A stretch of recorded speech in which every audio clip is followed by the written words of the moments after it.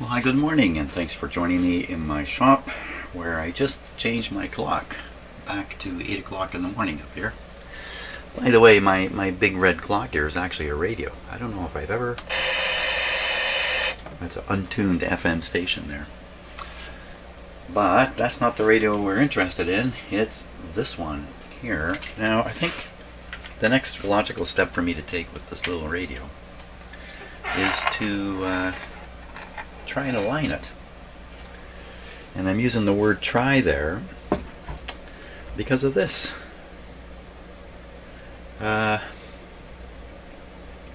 So these are the two IF transformers. This one's an oddball on the schematic. It's not your usual IF transformer. Nevertheless, it's a tuned transformer. I believe this is a single slug tuned transformer there. Let's just take a look underneath. Yeah, there's no way of getting up under that. So I think it's a single slug moving between the two transformer coils. This one's got two capacitors up here to tune it. So the instructions refer to both of these as just IF transformers, IF number 1 and IF number 2. There's no hint anywhere I can find about anything to do with them. The problem here, as if you've watched the other videos, of course you know this. This radio has the place where the screwdriver goes in broken off, and I did exactly the same thing to that radio myself, trying to move the slug. It's a bit of a curious arrangement here with some kind of a large, not some kind, a large nut on the outside here, and then you have this piece, this collar, and then in is the actual slug, which doesn't seem to want to move. So there's a chance I cannot adjust this. Goodness knows where it's adjusted now. My little bit of playing this radio, tuning through a single signal, really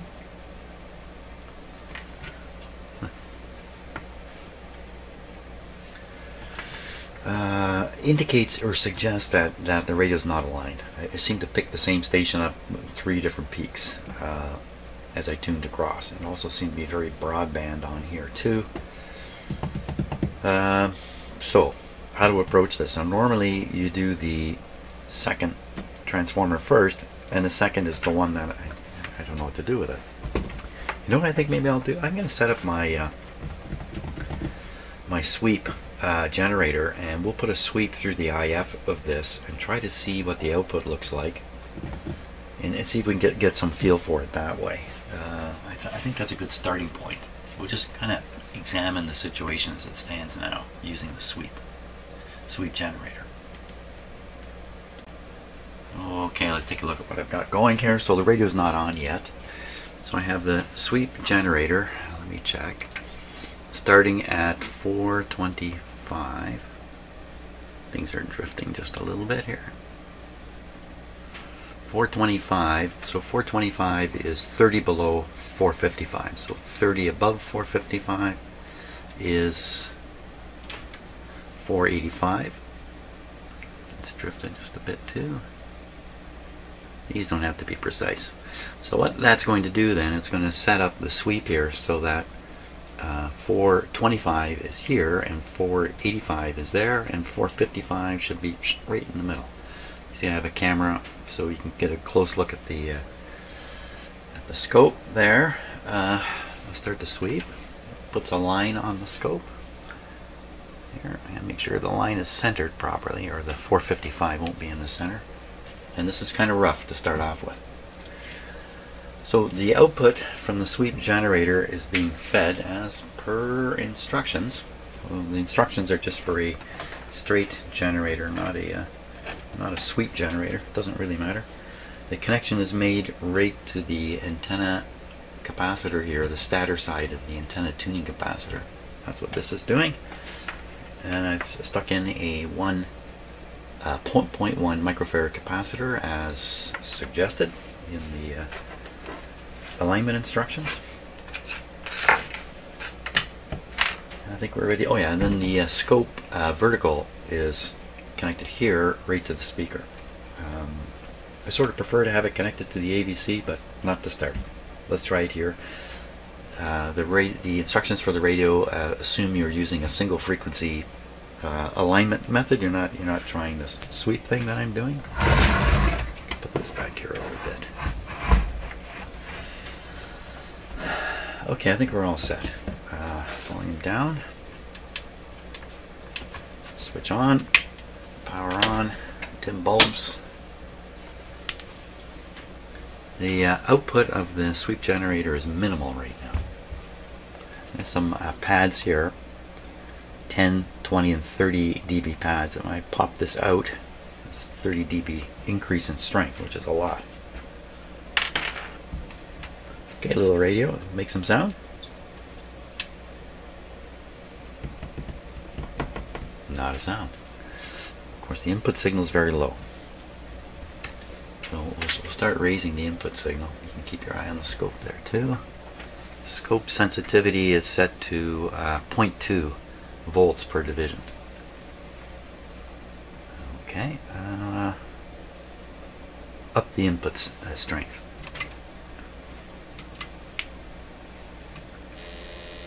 There it is. Oh, I put my arm right in front of the scope. Okay, let's see what's on that scope. Yeah, what the heck is that? A little more signal strength. And back down. So that back down thing I just did, I barely moved it down and it went right off. Watch. I don't know if you'll be able to see this with... So this is the amplitude control here. Let me turn it right down. What I'm trying to show you is how fast and powerful the AVC is in this radio here. Come up. If it's the AVC. Now I'm going to back down the signal strength a little bit.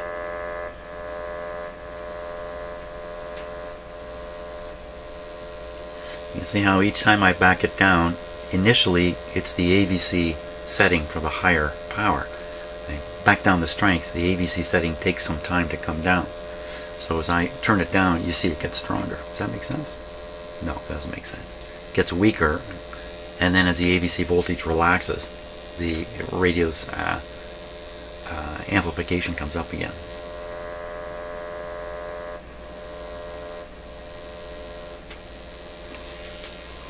Watch it on this camera here.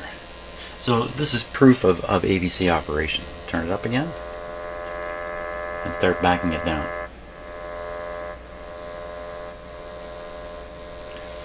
I suppose the opposite is true too. If I shoot it up, this should become oversized and then be shrunk down by upcoming AVC voltage. It's very fast. Very fast. But much slower on the downward stroke. Okay, that's enough of the AVC. Now, if you're like me, you're saying, wait a minute, isn't this supposed to be one nice peak here like this, or something of that sort, or maybe an S-curve or something? Well, what's going on here? That's a really good question. What is going on there? Okay, so I think I'm going to change my camera arrangement here. So I'm going to stop for a moment and change my camera views. Okay, so it's a little odd looking, isn't it? But it just so happens I've got the scope position where the scope really is. Good show. Why all those funny peaks? So let me just vary the level again. It doesn't change the peaks. It's not. There's a bit of overloading there right at the end. Incidentally, thumbs up on the speaker.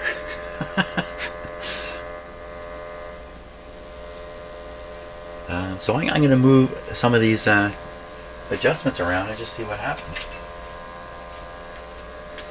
Try the capacitors in the first transformer. Not worried about them being tuned accurately. I'm just interested in what happens. Okay. Ooh, shorted out the. Oh, look at that.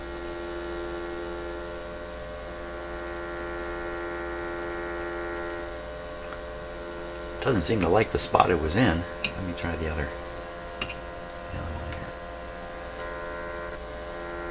Oh my gosh.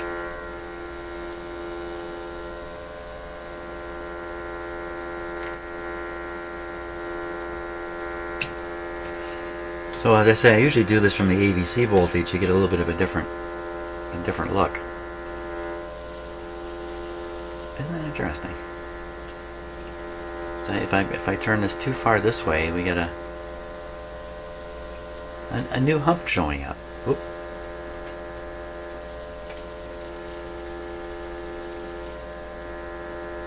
As if there's something right in here that the hump is moving through, but it can't. There is something, a little wiggly thing in there. It's probably not visible. You know, it'd be related to the radio tuning. Let me show you what I'm talking about here. If I can get it on here. I turn the brightness down a bit. Might be able to make it more visible. There.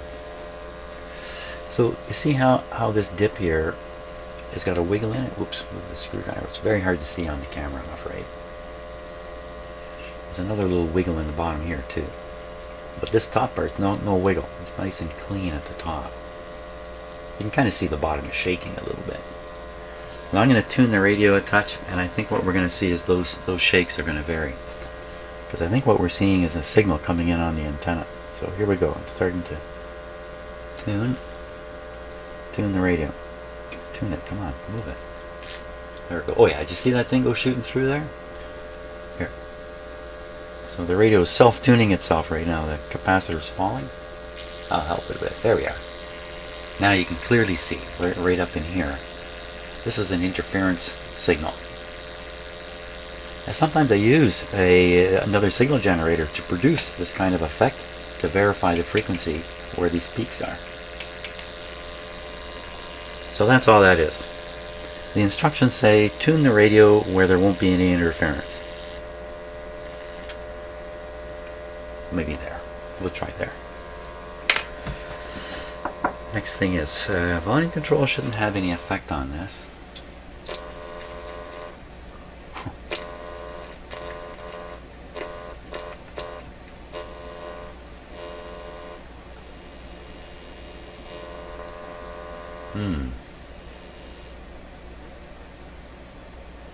What's the story there? So this is the radio turned up full. That's full blast. You turn it down a bit, just a bit. That's about 10 degrees back. It went down and came up a little bit as the AVC got out of the way. But this volume's almost full. Hey, input signal too low? Or there's lots of room for more input? Not really. It starts distorting.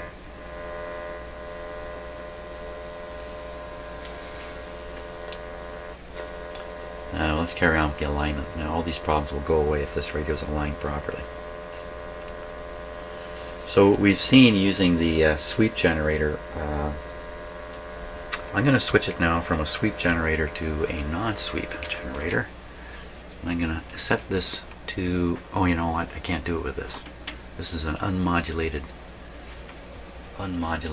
signal generator. I have to switch to a different generator at this point. That's okay though, we can leave the sweep on and stick this other generator in there with it. And then we can use that little squiggly thing to identify the frequency of the other generator I'm setting up right now. So we will put this exactly the same.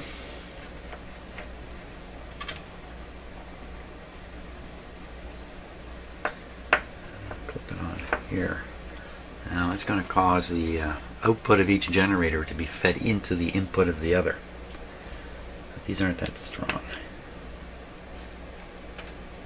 Let's get it sweeping here. I'm going to turn the brightness up because I can barely see that myself. Okay, that looks good in my eye. These are tricky things to put on a camera.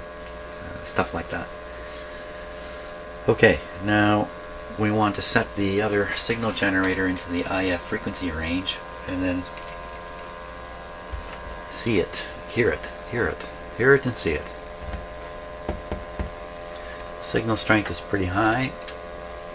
Here we go.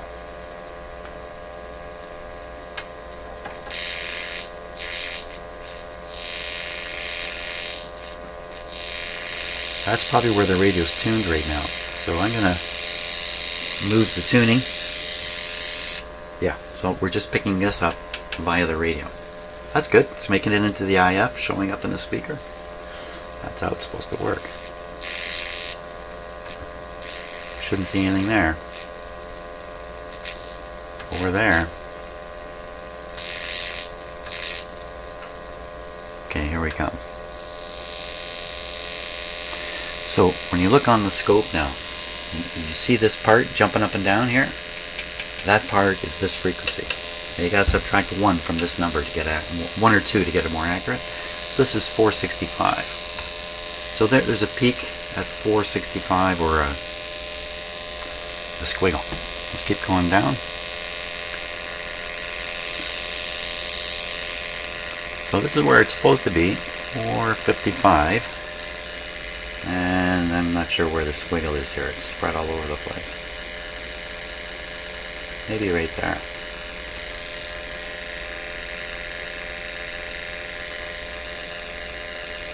My start and stop frequencies have probably varied on the other signal generator, so the whole display is shifted a bit. Okay, stop the sweep. We should be able to see something from, not see, but hear something from here. We don't hear anything. What happened? Shouldn't we hear it? Am I not feeding the IF? Was it not showing up? It was showing up in the speaker until I cut this guy.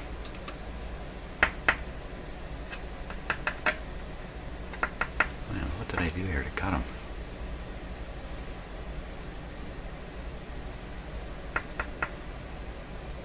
Did I push the wrong? Oh, I stopped the sweep. That's what I did. Right. Right. Can't we hear this? I have to crank it up to some stupid input level. Let's vernier this back.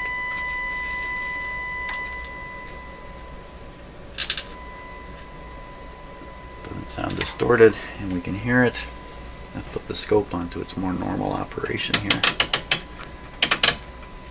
Just for fun, so we have something to look at. I'll recenter this. That's what's coming out of the speaker right there. So the objective now is to maximize, well, basically maximize this voltage here.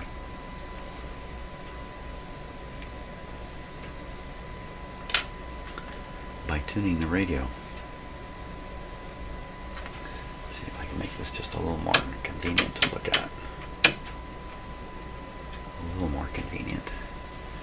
So it's just over a division. Okay, let's fill it with these. See if we can make it bigger. Don't like the way I'm doing this.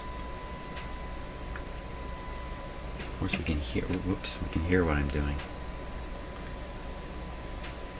Just turn this down a bit for me. Just realize it's a little bright on the camera.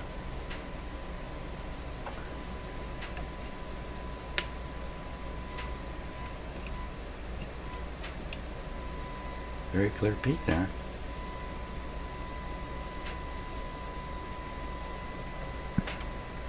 The other one.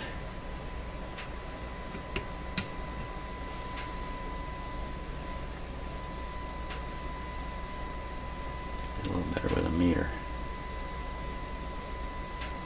Right there. Back to the first. Now I'm doing the wrong transformer first here. Ooh. Let's try a non-metal screwdriver.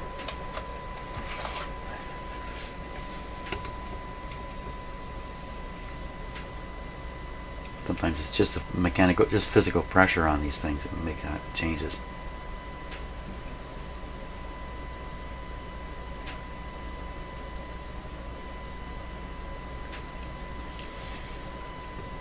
Can't get this any better.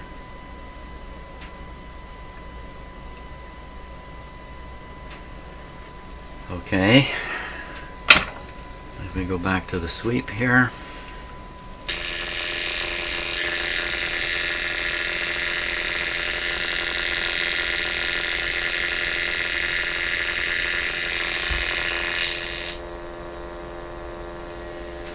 Oh yeah.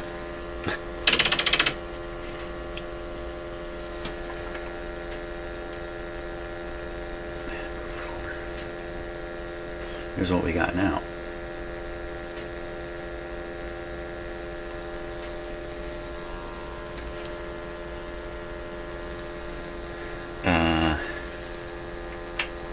Make it a little less sensitive.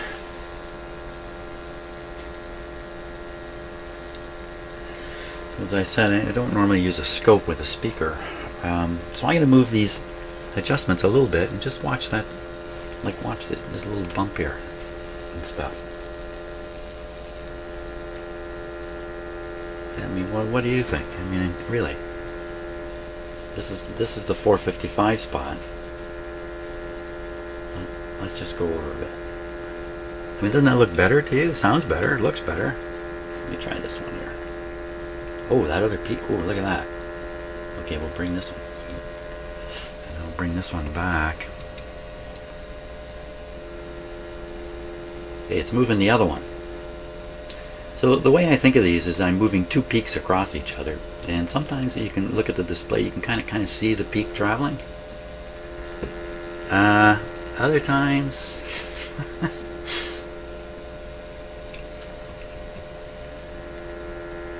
look at that. Now that's nice. I'm just kind of randoming it. It's nice in that it's just a simpler shape. It's still got this bump out here.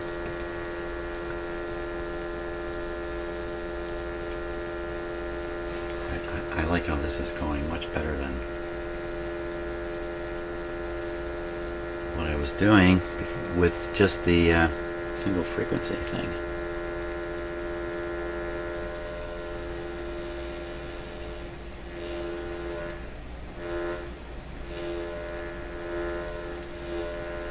So you can kind of see the bump come in this way, then you sort of lose track of it, it gets messed up, and then it shows up out here leaving.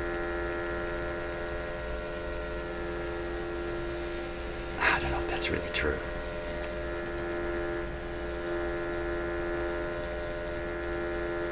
And then we have the other transformer, which I haven't done anything with because I don't know what to do with it yet.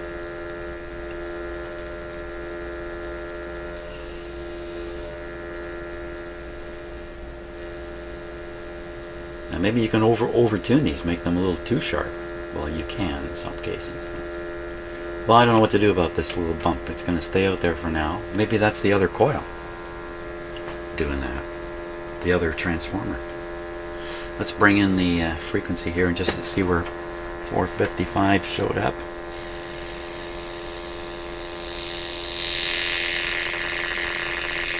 Okay, so that's basically 455. It's right in there. And just listening to the radio. Let's turn the sweep off. Listen to the radio.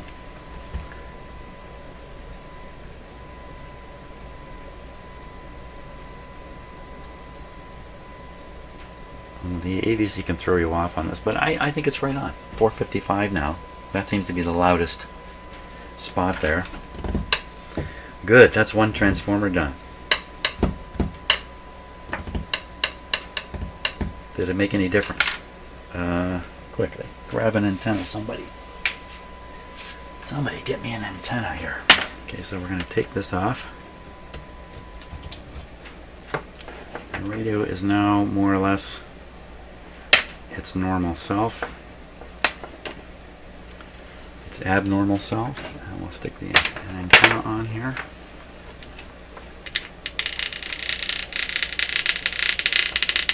It's not bad, it's not bad.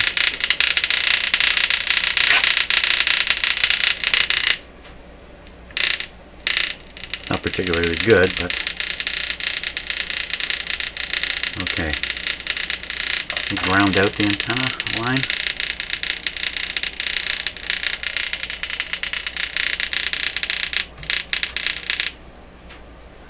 That's better. I still hear the clicks in here, but very, very faintly now. Certainly not a screamingly loud radio, is it? Let's tune around. Ooh. So I'm just moving the tuning capacitor. Ah, that's not good.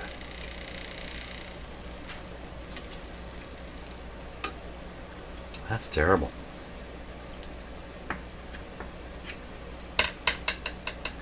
That is terrible.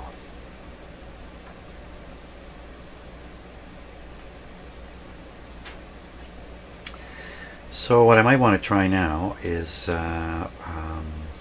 I verified the local oscillators in there. Let's check the radio's sensitivity. And we'll fire in a signal from the signal generator.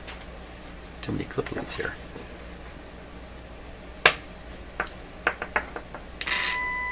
Okay, that's a whopper. And it's the IF frequency coming through. Okay, so the radio's tuned, I don't know, around 1 million somewhere. So let's go there and see what happens. Full blast.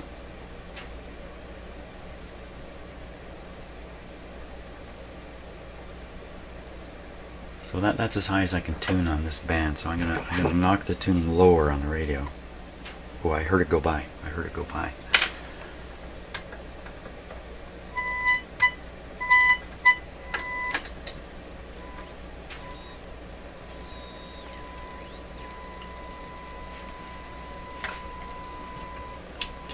Full volume. The signal strength now is not really, really high. It's kind of a moderate signal. The weak one would be like this.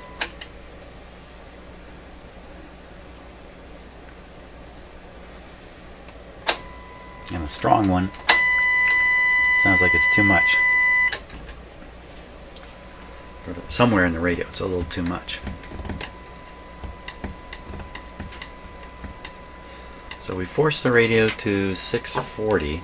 That's going to be tricky here.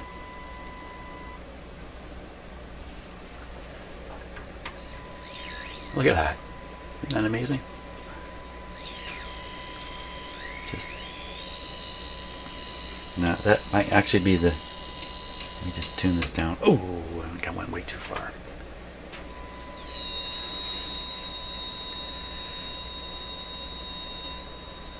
Stick tuning, the original radio tuning methods.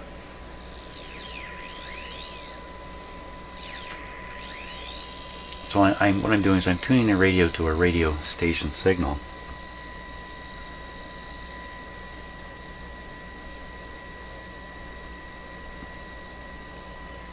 Trying anyway.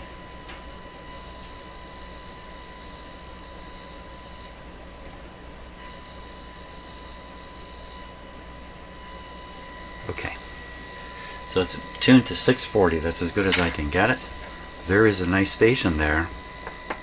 I plan to hear it. So first we'll switch off of this, switch back onto the outdoor antenna. Anybody hear anything? I don't hear anything that sounds like a station. So what we're going to do now is where is it? I'm going to find my loop antenna. I'm going to try to give a stronger signal to work with. Okay, I have to go off and search my loop antenna. Where is it? Okay, we're ready to experiment here. My loop antenna is set up just behind me here. You can see it right there.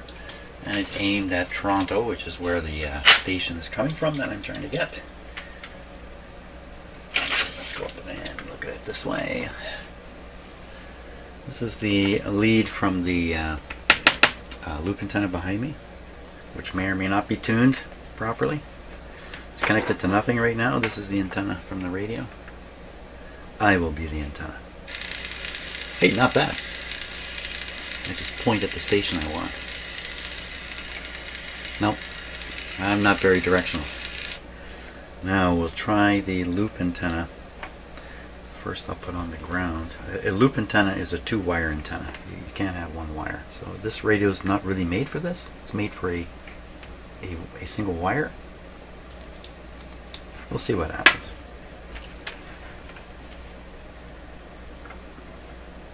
That's a little bit disappointing, isn't it? We need to check something here. These clip leads.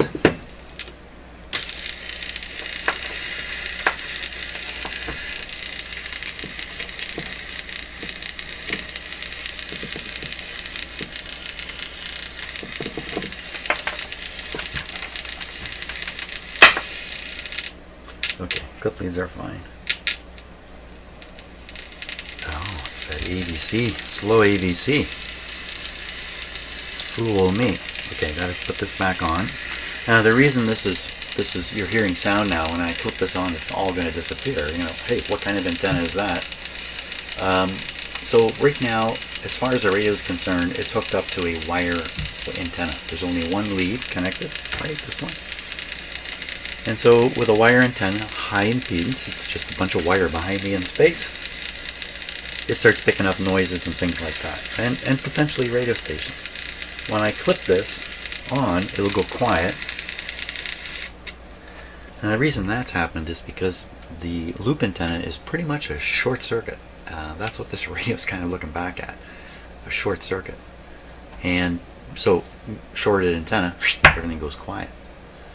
But it's not completely shorted, and the loop antenna will generate a very powerful signal that can overcome its own low impedance. Let's put it that way.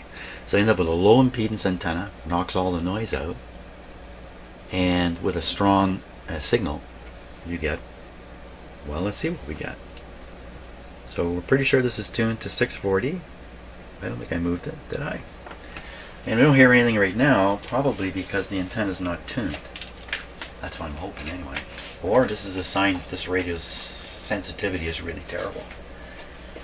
Okay, so I got some tuning capacitors down on the bottom there. I'm going to tune them, and we'll just listen and hope the radio comes to life here. This is a augmented capacitor. Here we are.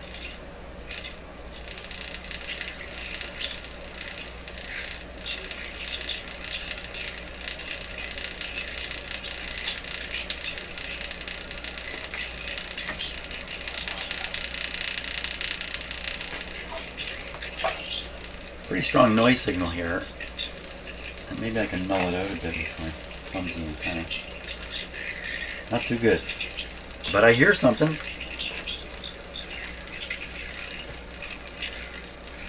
So that sounds like audio with hum in it.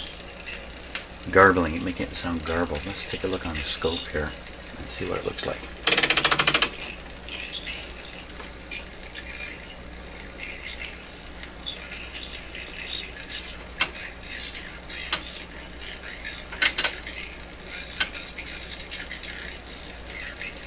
Well, you don't see anything on the scope in particular. So it's possible that there's two signals reaching the radio right now. I can see what one of them might be. One of them might be this. No. No, the lead wasn't close enough to the radio. The other signal can be a noise signal in here. It just happens to be right where the station is. And the two of them combined are producing this kind of sound.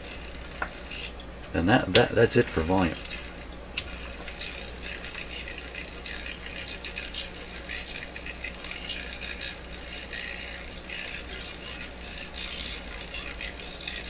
So up to this point, what I've been doing is I've been trying to ignore this coil because I don't know what to do with it. But I can't ignore it any longer. It may be the cause of the situation here, the weakness on the radio and everything.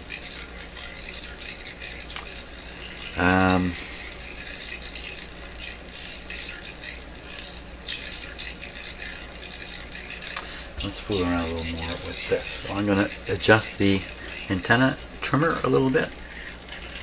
Completely inappropriate to do with a loop antenna on there, but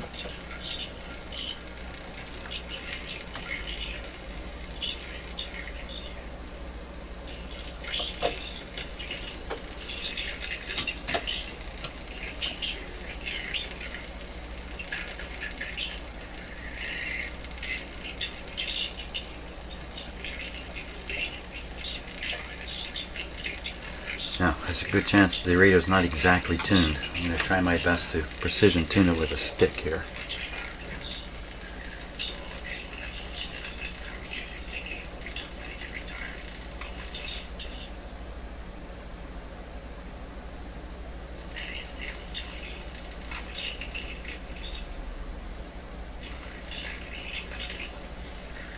Well, it doesn't do anything about the garble.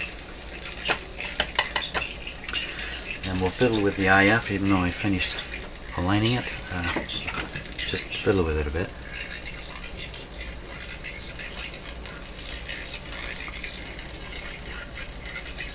So this is my pointer. I can return it back to this point here.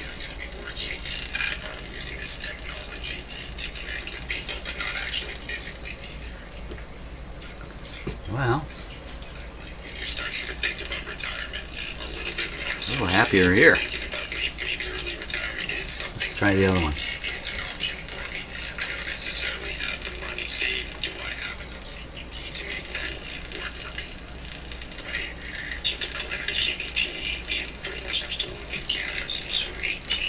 A touch more volume, but no more, no getting rid of that garble.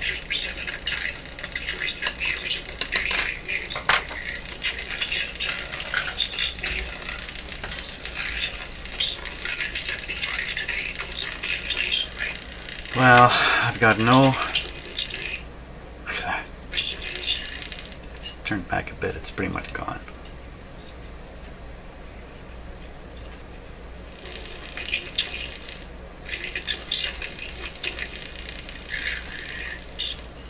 Just the slightest amount back. What to do about this? So I was thinking, so there's a slot. I think there's a slot. I thought there was a slot. Let's take a close look at that. A close look at that character there. I can just use the camera as it sits.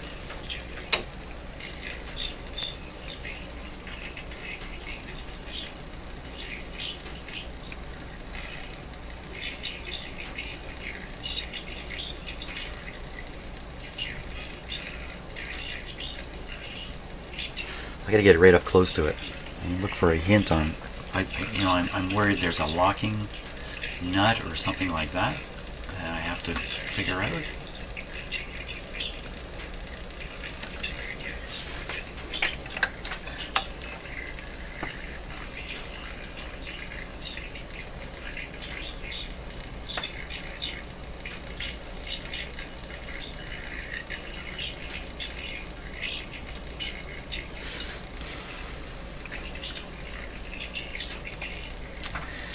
It looks to me like this outer piece, this outer threaded piece, would be the structure, if you like, the core inside this can is hooked up to this thing. If that's the case, then spinning this piece, this threaded piece here, would rip everything apart inside. This upper piece, I'm sure, is connected to a slug, and on both this radio and the other radio, this is all the way down. I mean, you can't get it much lower, right?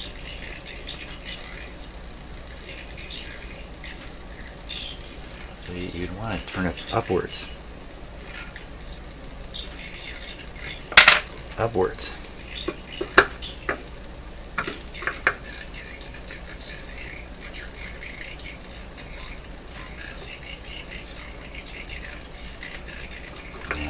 Okay, getting rid of this.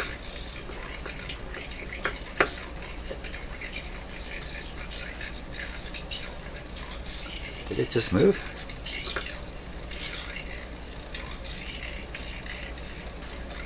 Hey, it's moving.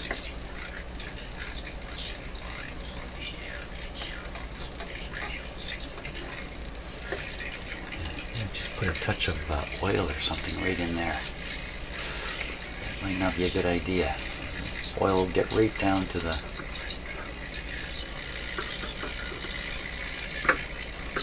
just a tiny amount.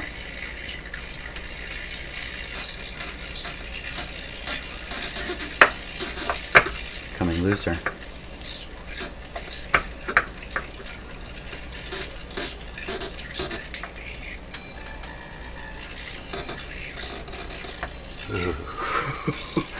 Okay, so what's happening with the radio tuning now? Since I've discovered that's loose.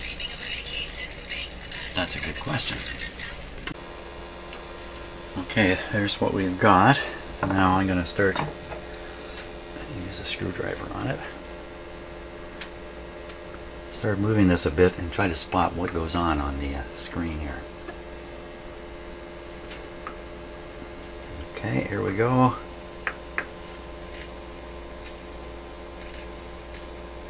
What's with the static? You know what? I don't like that. I'm going to use this again.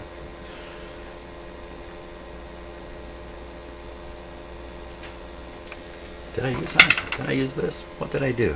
I don't know. Okay, come on. There it goes. Anything moving on there?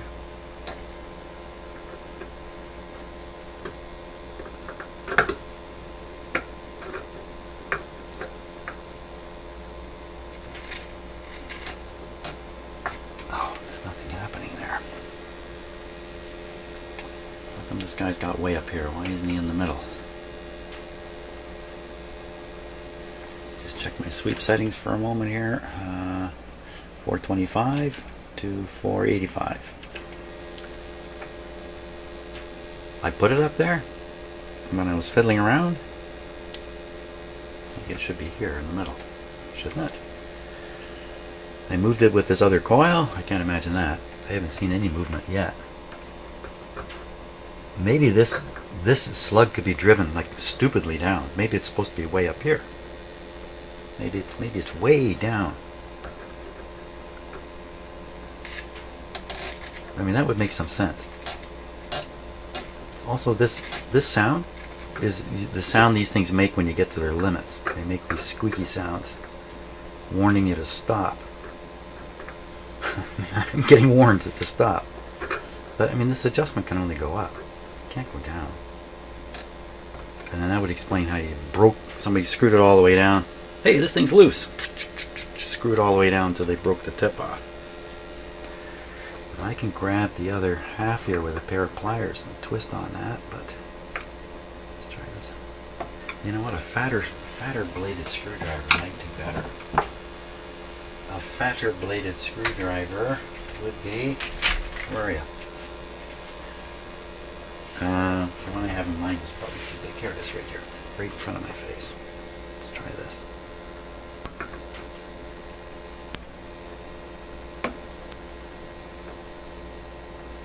No, that's actually worse.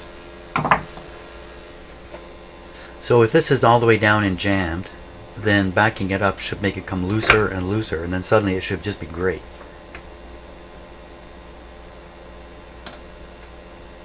And that terrible noise should disappear. Oh, you know what? I just ground away whatever was left for the screwdriver to grab. Okay, so the next death-defying feat here, I'm going to grab what's left of that tang and try to turn this.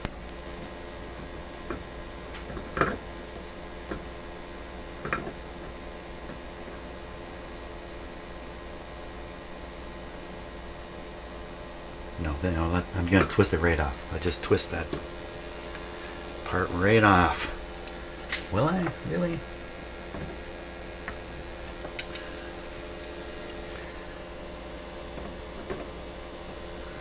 So no, I can't do it like that.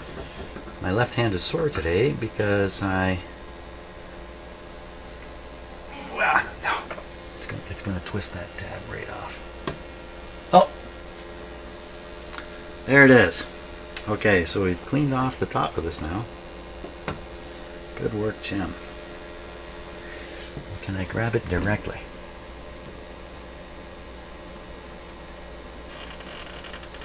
Isn't that scary? You know, when you grab a tool really hard, you really grab it hard and you start working with it, you have a hard time discerning how much pressure you're putting on the work versus what you're doing with your hand up here. And you can easily get really brutal and not realize you're destroying a radio you're working on.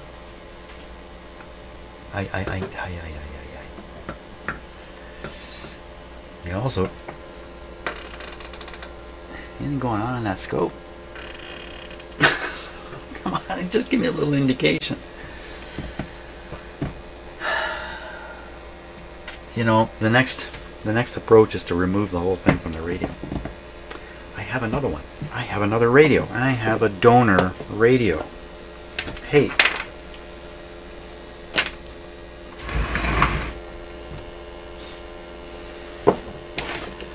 Hey. Let's turn this guy off. Get the donor. He's become the donor. This was supposed to receive the donations, but in the end, the donor is the one I'm working on. Okay, so we have the same situation here with the half the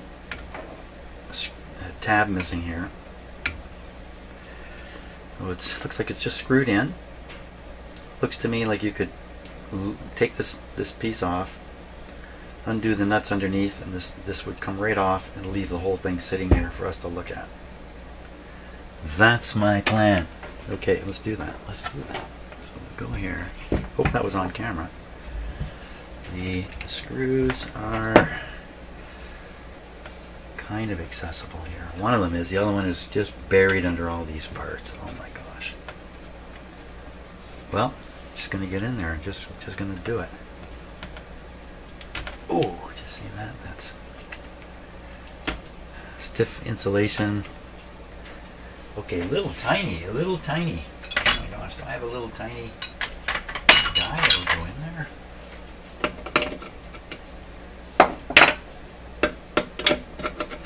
Even if it's the right size, it can't get down over the... That was easy. This other one.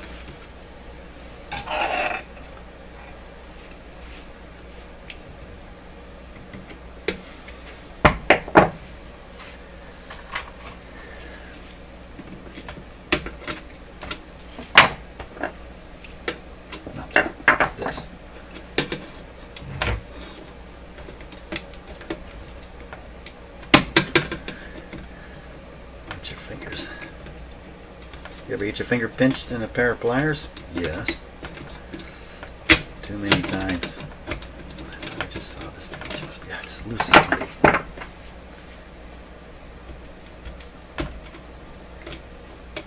Yeah.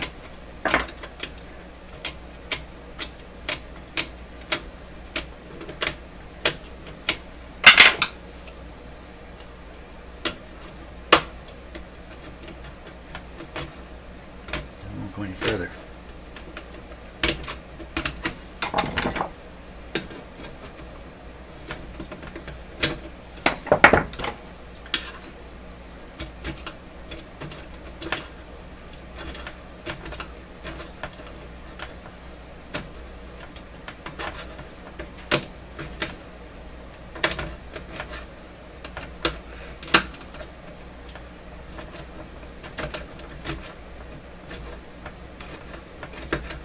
What I'm going to cut the wires under here too, and the whole thing's going to come out.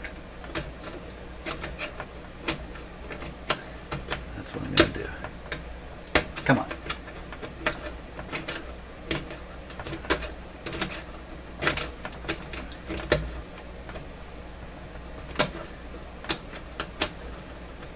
almost there.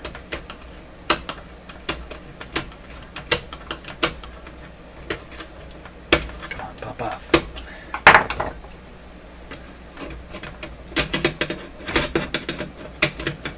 Okay, that one's off.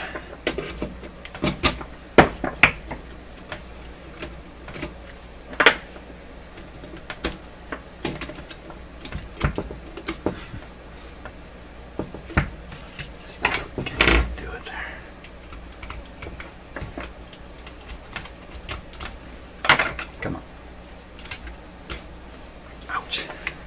Strained finger. Did I finish that sentence? I had to transfer a cord of firewood from my driveway into my garage and stack it up. If you don't know how much a cord of wood is, it's a lot of wood. In the course of doing that, I of course wore everything out. Off. Off. Lucky to have another radio like this. Off. Look at I nip there. Off and out you come.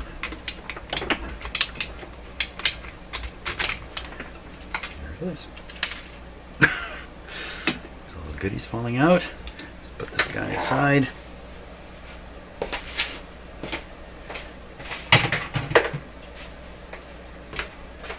What hay we got here?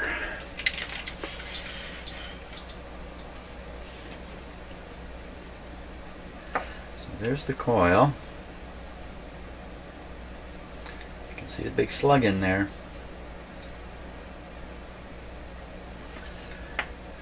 There's a, can you see that in the camera? I guess you can. There's a cutout on this thing, which I think you would have a locking pin on to keep this top piece from moving.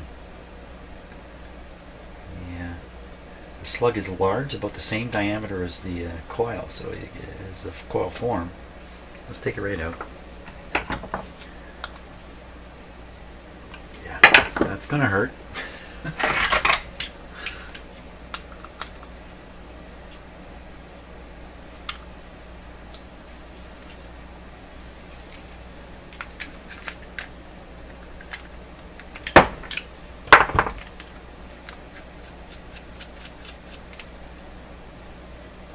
Okay, that comes out. This guy goes down. So it's just as I thought. This ring part is fixed onto the form. And you have the screw coming through. There's the two transformers. Better take it easy on this coil. I might need it. Now, why? So the slug. Well.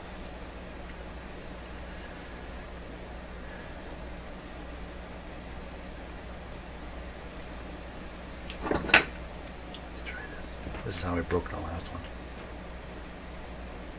I have a lot more control now, though. I can feel it. I can feel it jumping inside, moving. You know.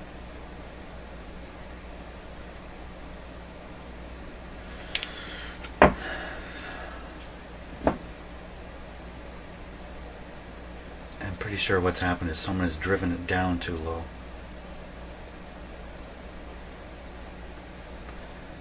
Can't get any better look, and I gotta preserve this. Gotta be careful with this. Let's actually shoot a little bit of oil right up in here.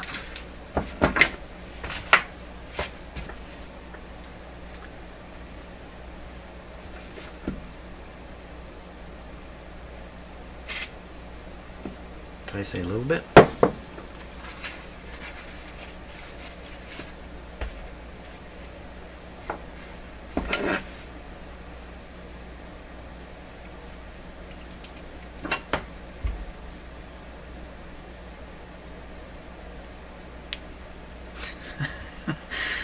Yep.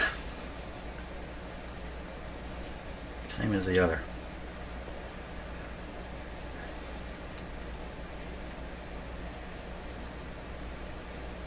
Wow, it's just as solid as can be.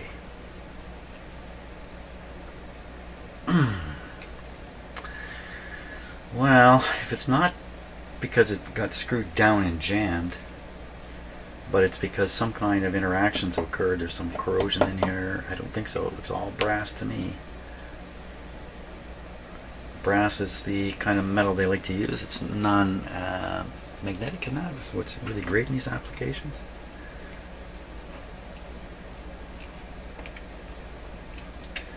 So I mean, if I put too much pressure on this, I will rip this top piece off of here.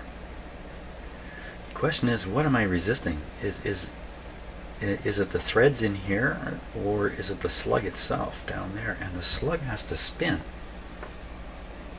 That's probably the problem. That's probably the problem. Is the slug is the size of the inside diameter of this tube. And so you've got this big, it's like this, it's like this. It's just like the screwdriver. I got the shaft you're trying to tune with. And meanwhile this thing is jammed. Look at the leverage here. So a little bit of jamming down here, fat chance you're going to break it free up here. If that's what's happened. And what would it jam into? It would jam into wax. That'd make it pretty tough to turn this,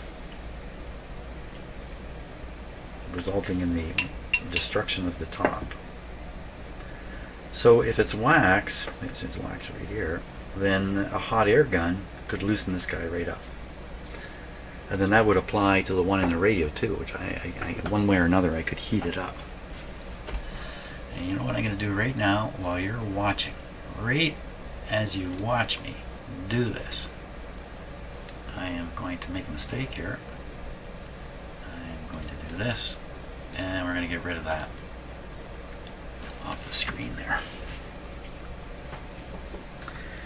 So, okay, so you can't unoil it after I spray oil up in there. I can't unoil it, but I can unheat it after I heat it a bit. Let me try that.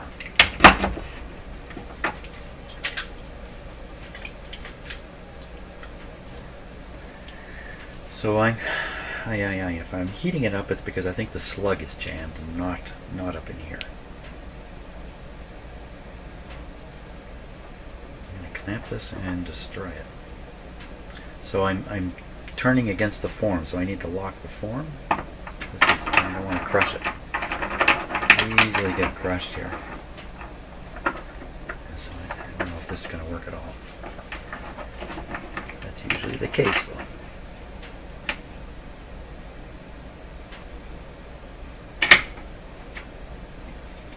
So the idea is, heat this, turn that, have it held in here tight enough. I don't know. It's a long shot.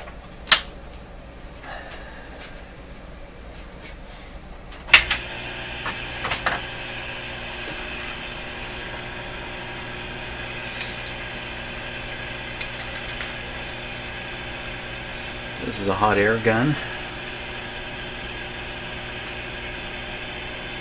It's going to raise the temperature to 100 degrees C at the nozzle here.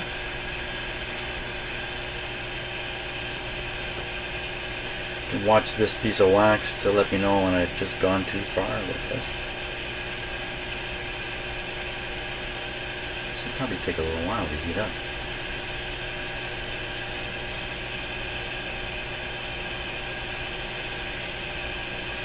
Pretty hot air.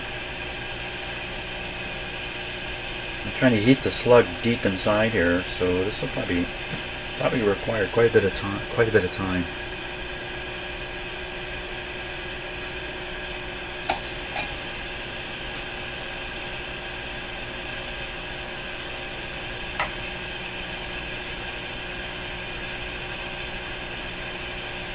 And how am I going to know?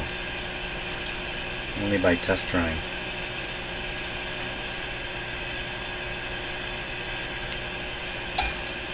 Got a long ways to go. Okay, so I'm going to kill the video here while I do this, because it's going to go on for a while.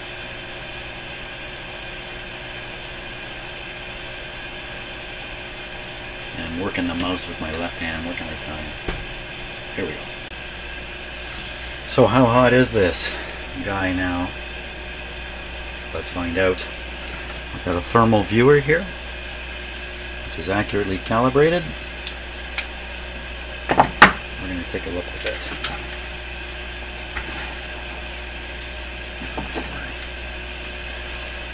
Untangle things here a little bit. Okay.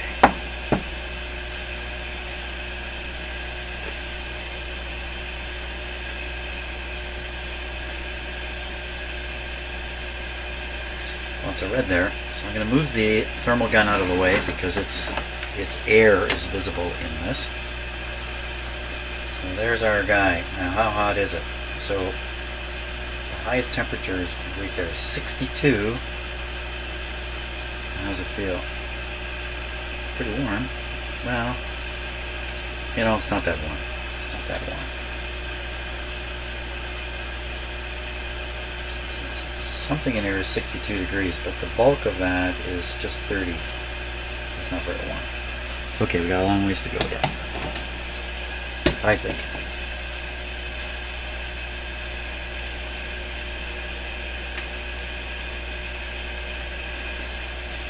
That's 100 degrees C. 100 degrees C coming out of that.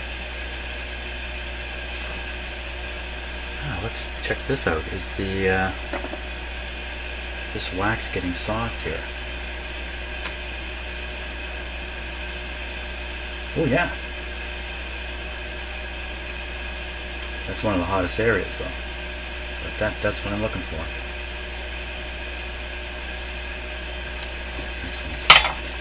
This hot air gun is actually designed to melt solder, to run at temperatures high enough to melt solder. I've never done that.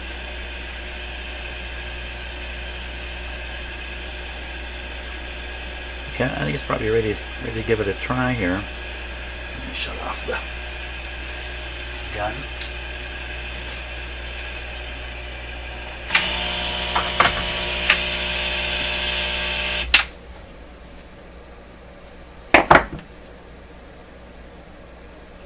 It's warm.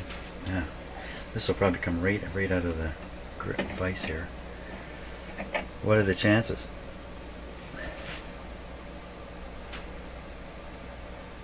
The whole form is turning. Yeah, it's going to come out. Grinding wires. Ooh, I almost pinched that wire there. In case I need this later.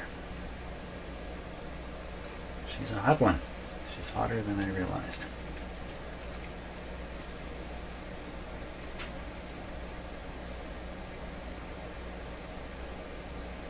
Something's turning.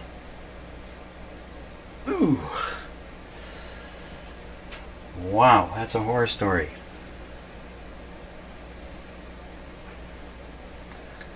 That is one horror story.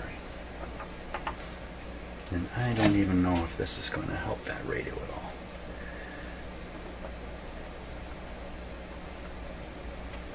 all. Wow! Wow, you should never have to put that kind of force on one of these things. Okay, so what this means is it's a good time to stop, ponder my situation, wonder why it's going so poorly, what am I doing wrong, what should I be doing instead, and well, it's nowhere near lunchtime.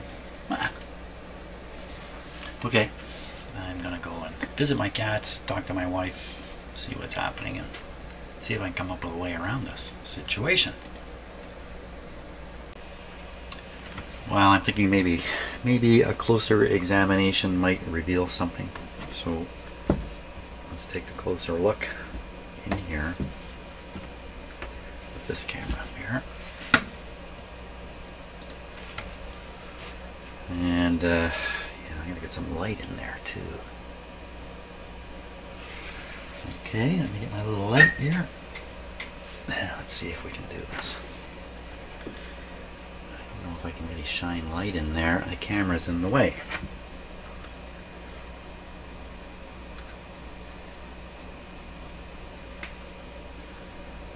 I need like just a light blaster here to see in there. Okay, this didn't work.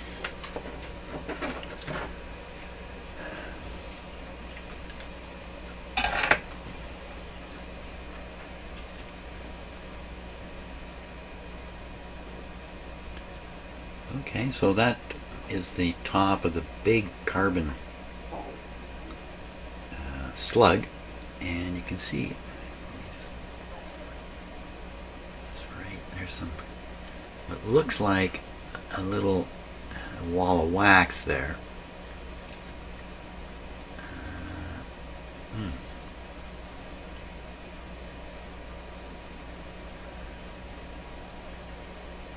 It just looks like it's fused right into the wall, just like I'm thinking. And that might be all the way up the side of that slug. It might just be frozen on the inside of this thing, which would suggest it's never going anywhere. Ever.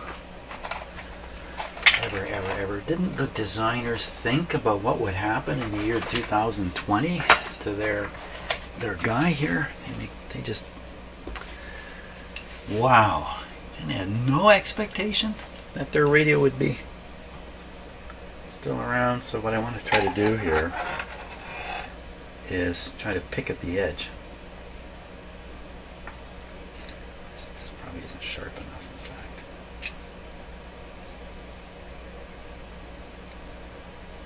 Trying to catch the edge. Feel it. I get a more pin-like thing, like a pin.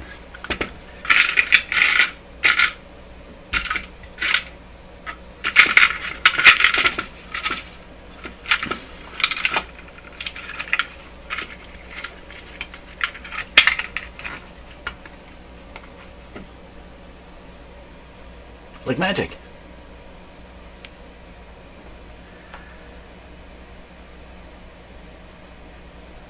So I thought I can feel the edge there.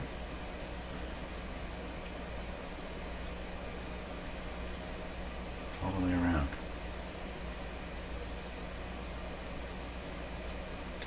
What if I kind of try to work it? Can I work it away?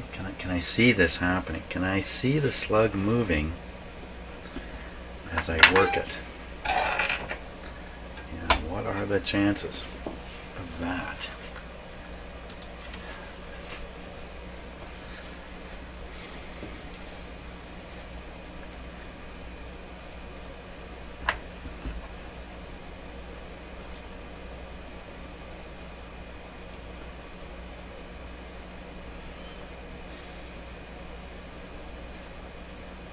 Well, there's that wax.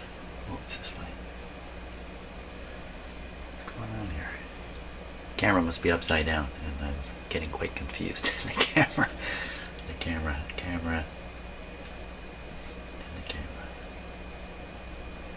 You can see that wall of wax there.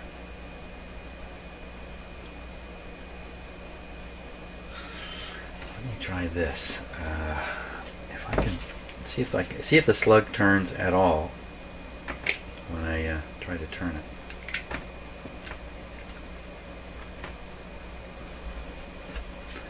Okay, I'm gonna hold onto this really stiff. Okay, so I can try turning the shell around it in the back. It's just really, I got the camera right up close, so it's blocking the light from getting in here. Okay, can I turn this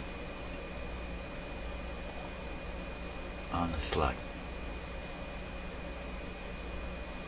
If it's wax, then that means it might move, but just be very, very slow. Okay, hold still. Now I'm applying force.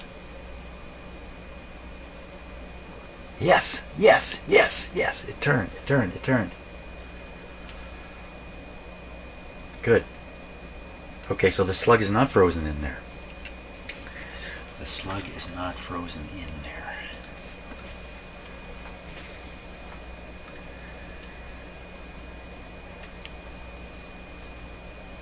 Look at that. Exactly as I expected. It's coming loose. Exactly as I expected.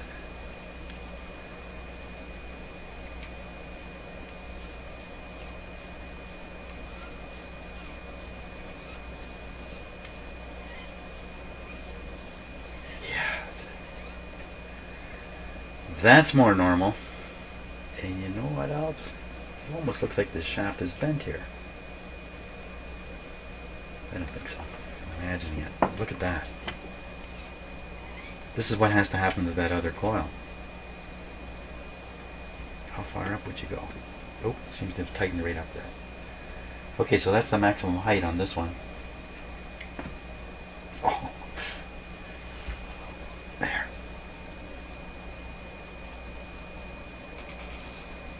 So now the thing is, assuming I'm all correct on this, that the slug is what's dragging on the form, and if I go on the good radio and I just give this thing a crank, the form may spin on this piece here.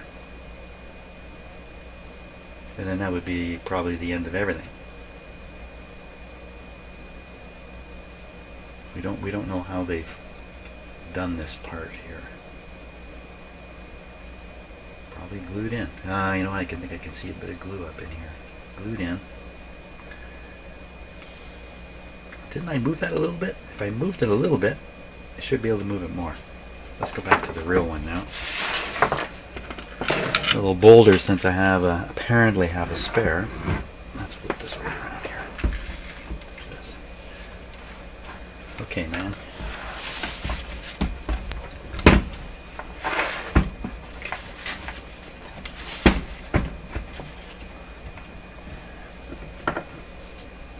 Okay, realizing that this could be destructive.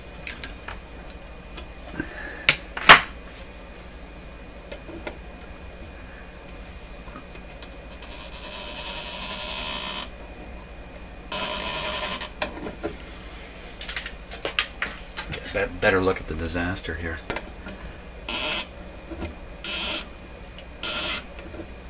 Now, when the person tightened this down, it must have made this sound.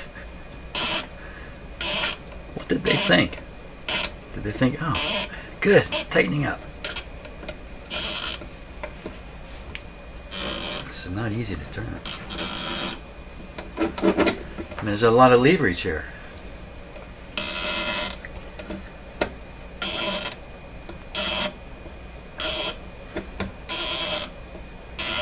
It's almost laughing at me. Where's the other coil?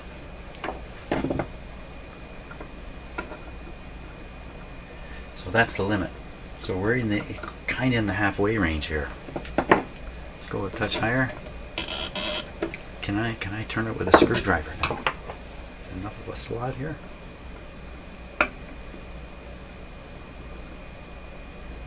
No. No. It's gonna have to be by plier. Okay, let's turn this guy back on. Get him all set up. So we still have the sweep running. We still have this connection, and we don't have the scope connected anymore.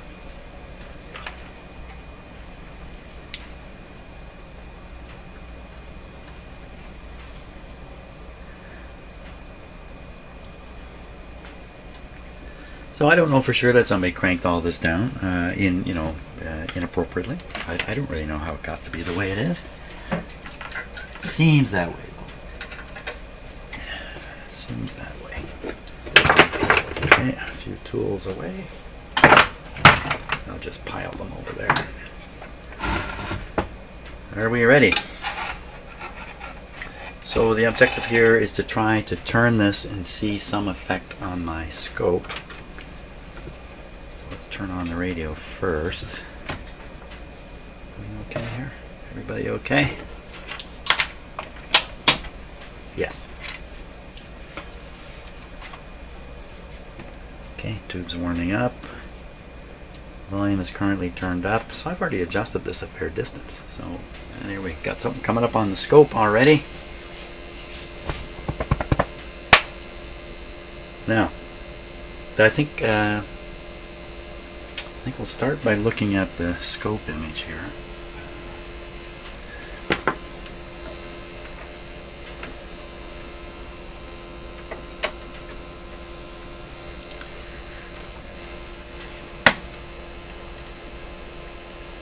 How about a little bit of better focus?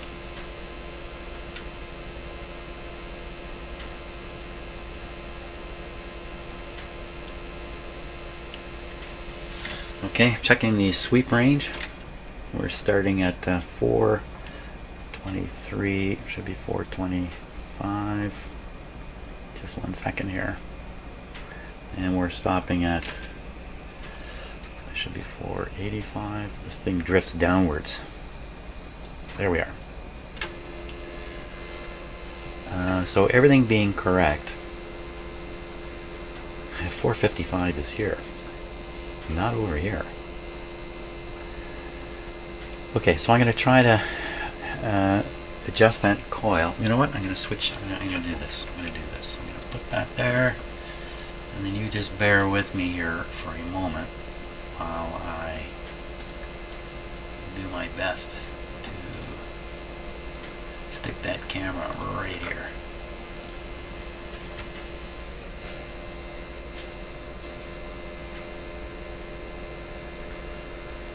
Okay.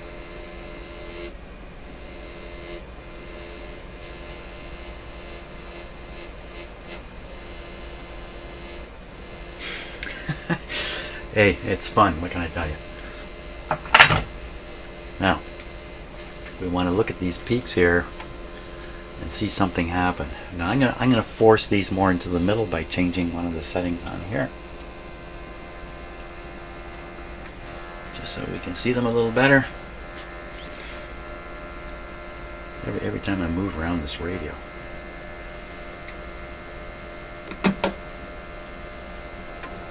Okay, something moved.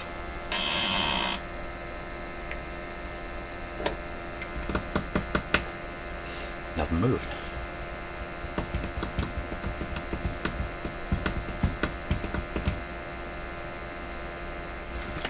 Try again.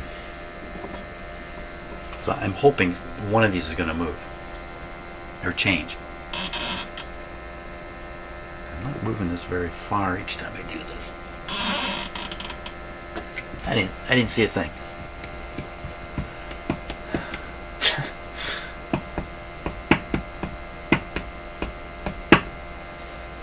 So what happened here? Somebody was working on this radio. They got to this stage. There's a problem in the radio which they did not identify. They tried to tune the problem out by turning this all the way to the bottom. They got it to the bottom, they couldn't get it up again, they broke the tab off. It didn't help anyway, because there's another problem in this radio. Maybe. This is my theory on this.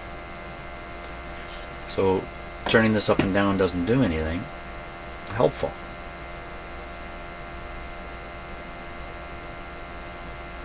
So I'm feeding the signal basically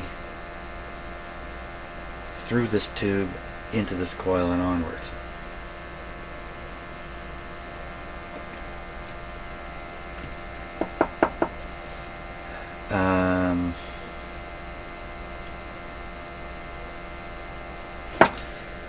And all it says in the instructions is adjust these to get a maximum response. So it's not quite what we're looking at here right now.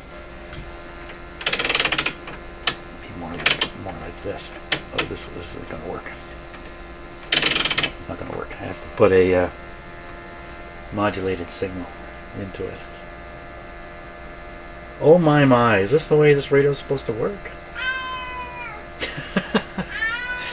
Oh, the cat's come to my rescue. And it's good timing, cat, because I'm a little bit stuck here. Hey, what are you doing? Yes, I know it's raining. It's a rainy day today, and guess what? Later today, the rain is going to turn into snow. What? November 1st, snow. There you go.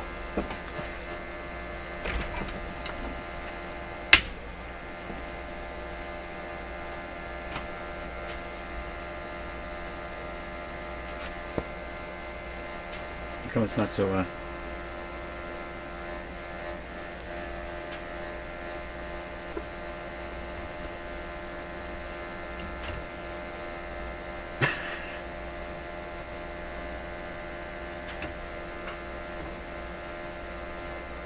just, I don't know. Bye-bye, yeah. Wave bye-bye to it. That's what you should do. Okay, well, I didn't get anywhere decent today. Certainly know a lot more about this coil now. Still not getting any kind of decent response, though.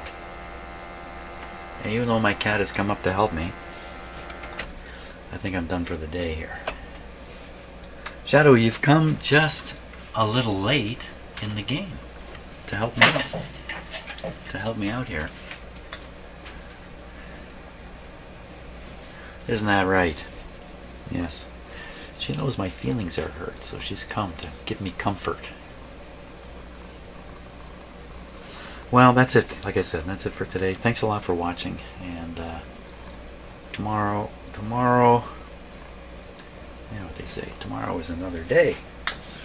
Tomorrow is another day. Isn't that right? Okay, thanks a lot for watching. Bye-bye.